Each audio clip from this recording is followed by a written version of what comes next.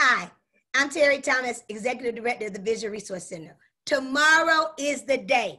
Dirtbag Ales, tomorrow from 11 to 7 p.m.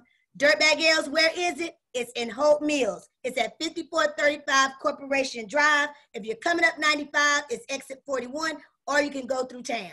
But it's $8 for a fish sandwich, $12 for a fish plate. Come out and support a nonprofit that helps the blind in your community. COVID has hit a lot of nonprofits hard. We're a small nonprofit.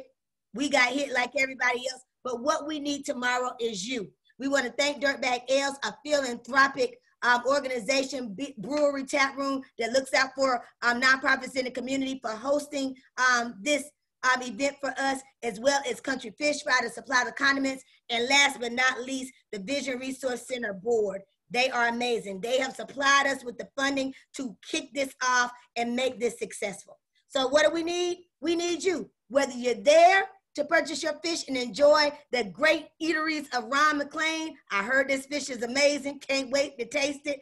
Either you're there or you donate. I'm going to put all the information at the bottom. So if you can't come, y'all, it's critically important to send your donations to help someone blind and visually impaired. Yeah, we've been in the house too ready to get out, but for them, it's even more critically important. Close your eyes, 5 seconds. Think about if you can't open them. Yeah, that's why you matter.